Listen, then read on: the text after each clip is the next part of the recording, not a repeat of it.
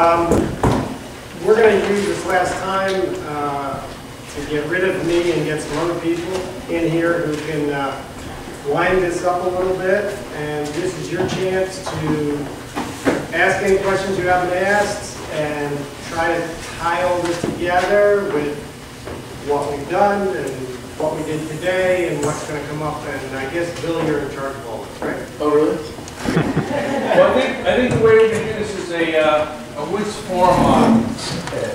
So we're going to treat this like a Woods Forum, meaning if you have a question, let's see if it can be answered by another participant. And then if there's a gap and there seems to be a need, one of us will chime in. My sense is that you all learned a lot, and this next stage is really about taking what you learned today and thinking about how does this apply to the landowners in your focus area, because the next phase, so we have the training that's coming up, but right after that training, we're all going to be developing action plans for each focus area. Even though we're going to be developing them by one in northern New York, one in southern Connecticut, one in northern, two each in the northern and two in the southern part of the counties.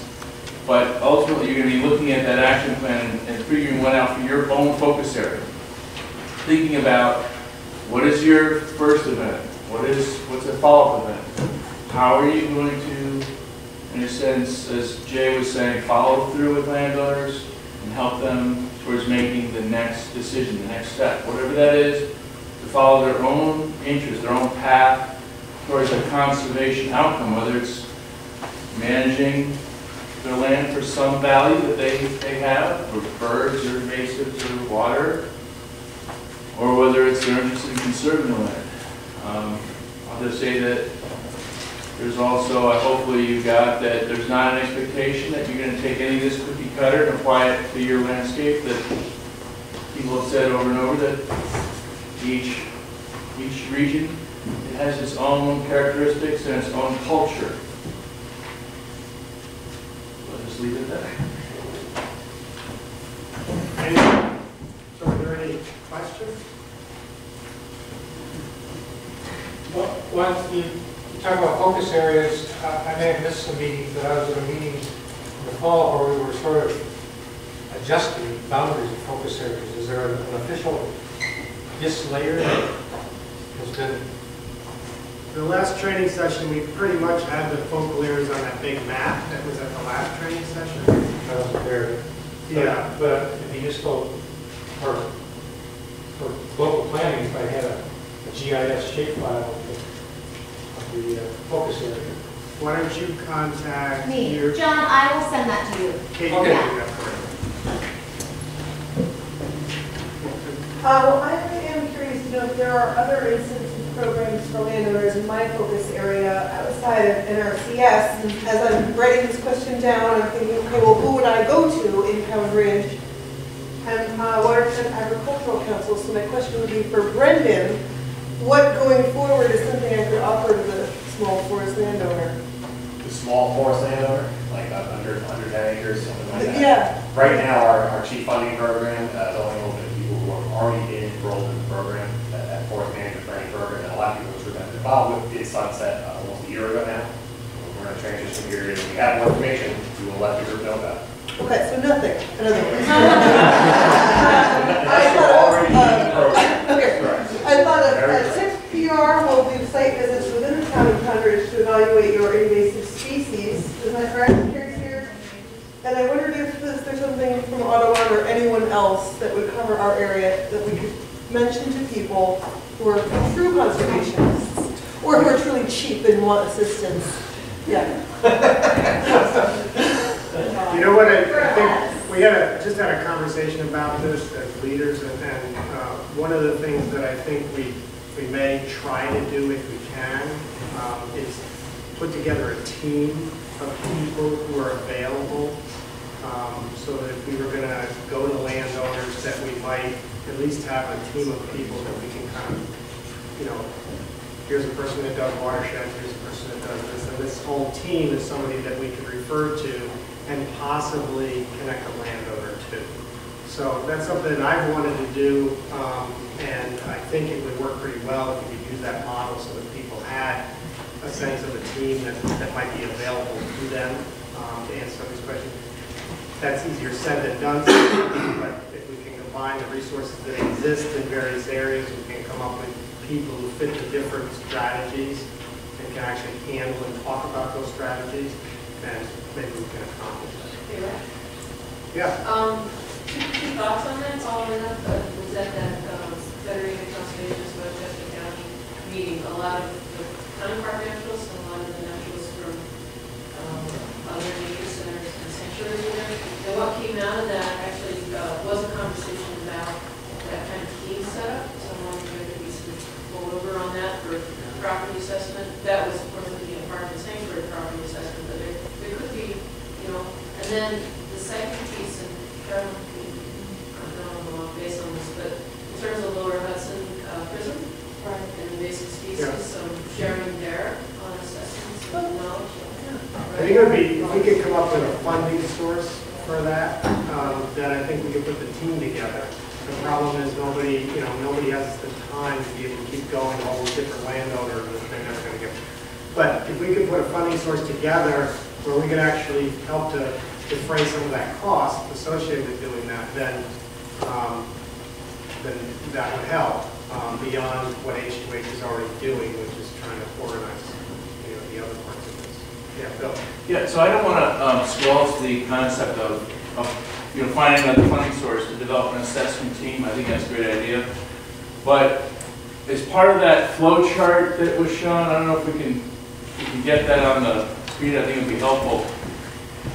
Part of this, part of the process that we're in right now is in developing. We have these map focus areas. We have a modeling. When I say modeling, using geographic information systems. We're looking at all the parcels in each focus area. Each set of partner groups are looking at, of all the parcels that you could potentially be reaching out to the owners of, which ones are perhaps most important, which would be considered our priority parcels.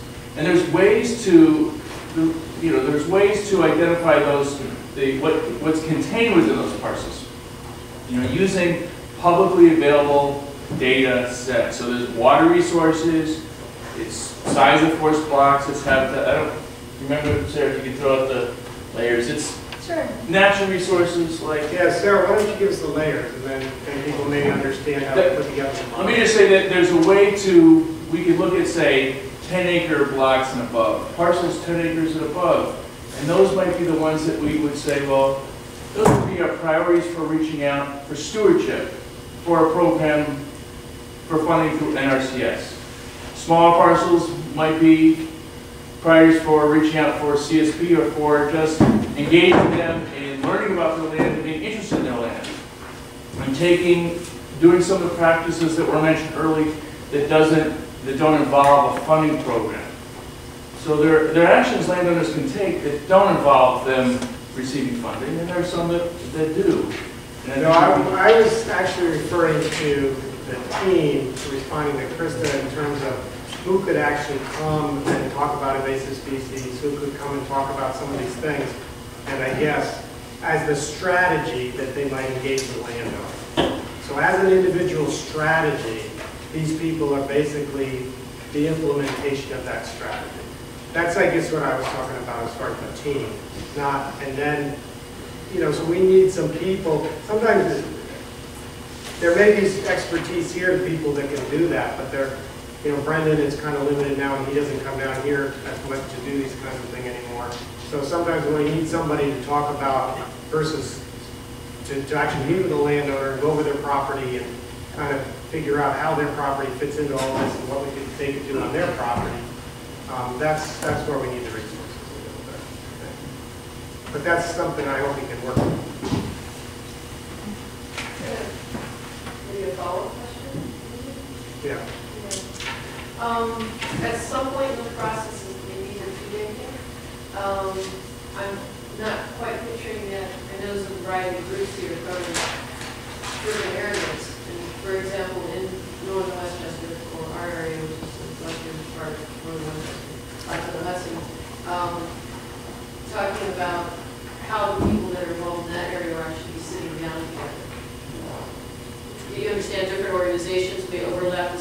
figure out your, so when does that part of the process happen?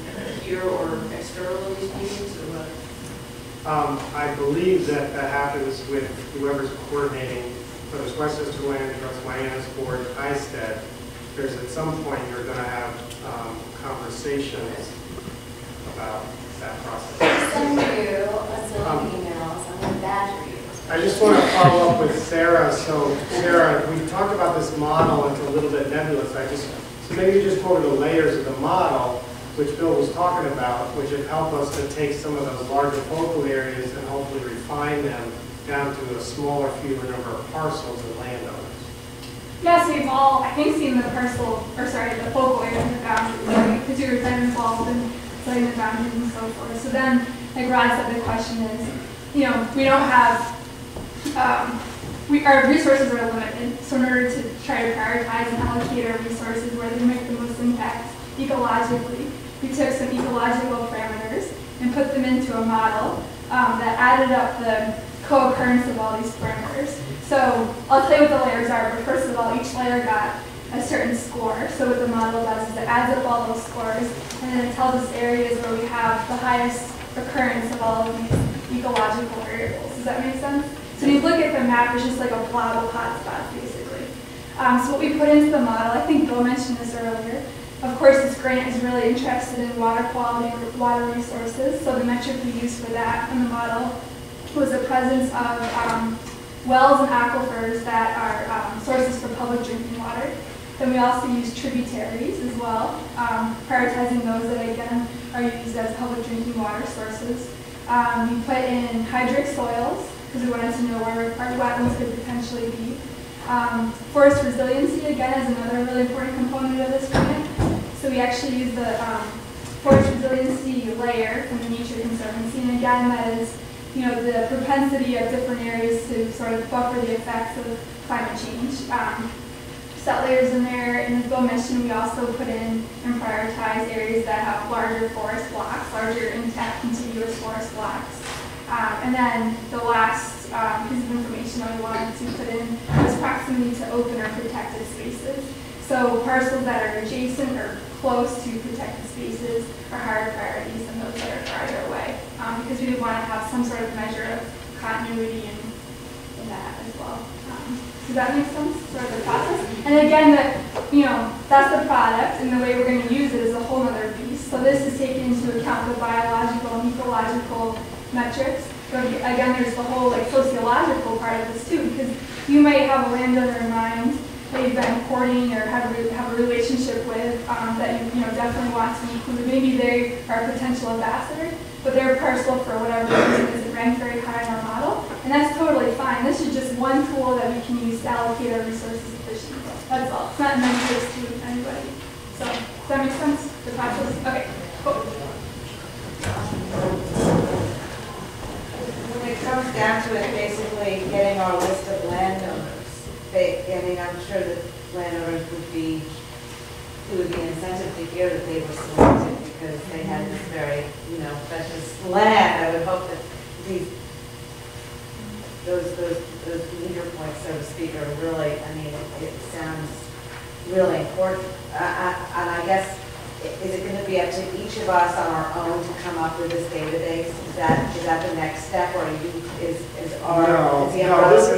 This is happening. Westchester Land Trust is doing it. Miami's Board is doing it. And ISTED is doing it. We're all coordinating with each other, so we use the same system. It might be slightly different depending on us, because Bill's kind of ahead of us in some respects with some areas. So, but we've tweaked all that, and we'll figure all that out. Give us the names. And then when you meet with Kara and Kate and Westchester Land Trust, then basically you will talk to them and they say, okay, here are the people in your focal area that meet this criteria based on our model. We won't disappear once these workshops are over, and so we will very much be engaged in the process of circling you up. And so we'll get that maybe after the next day, I guess in the You're going to need that information for spring, because spring is when we're going to start to contact landowners and start that. So after the next meeting.